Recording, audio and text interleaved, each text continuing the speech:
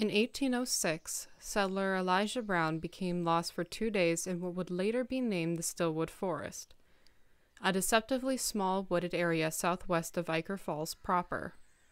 When he returned to the town, Brown was gaunt, dehydrated and starving to the point of near death, and insisted he was lost for not 2 days, but 9. He also had carefully kept journal entries with the rise and set of the sun, and indeed he had made 9 of them.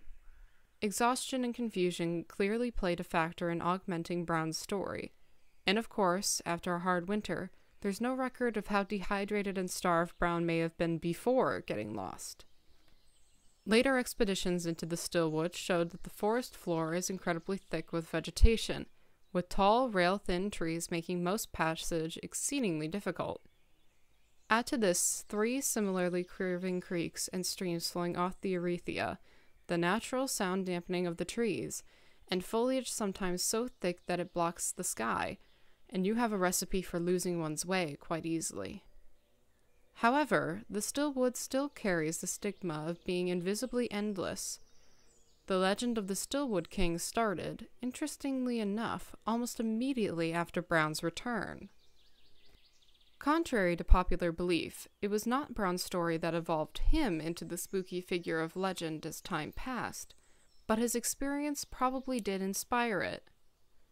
Historians believe that either teachers at a schoolhouse bordering the Stillwood or parents of the attending children cooked up the legend to keep kids from wandering into the dangerous woods and getting lost. The legend says that Brown was not the first person to get lost in the Stillwood, but another man entered its wooded labyrinth hundreds of years before. Time doesn't work in the Stillwood the same way it does outside of it, and the longer you're trapped, the longer it seems, even if you've only been gone a few days in the real world. That first victim became a permanent part of the Stillwood.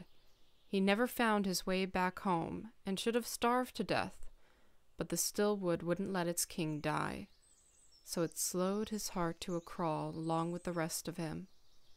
They say it beats once per day, and that he can't move more than a foot an hour. When he's alone, that is. His clothes are ragged and torn, and he looks more like a bone-white cadaver than a man. He screams and cries for help, but no one outside can hear him, and over the centuries his screams have become silent. And as he stalks among the dead leaves in exhaustion, praying for death to come, the Stillwood becomes a little more a part of him. His blood is creek water and moss, and his skin is the color of mushroom caps. They say if you ever find yourself in the Stillwood, you have to be careful where you look.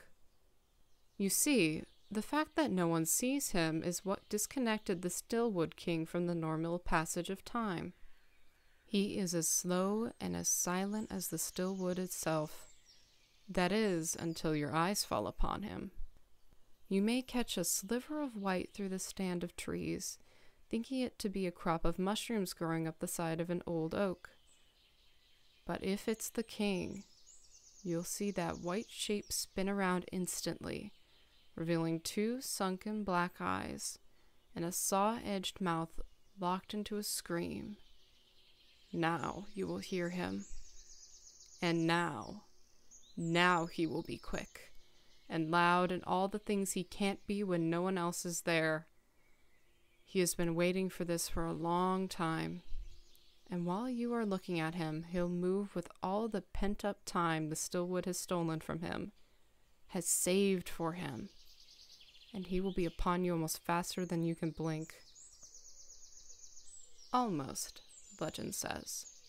So if you see what looks like a crop of mushrooms as tall as a man in the distance, don't stop to think, don't run, do nothing except shut your eyes.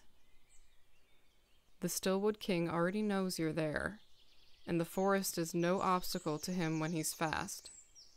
He may now only be inches away from you, but if you shut your eyes in time, that's where he'll stay.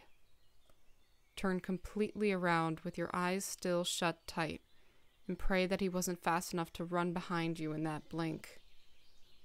Now, feel your way through the forest, around the thin, close, brittle trees and over the dead leaves, which will seem oddly quiet. In case he has positioned himself for you to come to him, change direction just once. Don't open your eyes until you've gone at least the same distance as the king was from you when you first saw him. With luck, you'll leave him trapped again, his heart beating once a day, his movement only a foot an hour. But if, with your eyes shut, you slowly press against a wet, shambling thing that smells like moss and creek water and feels like mushroom caps, open your eyes, so it will be quick.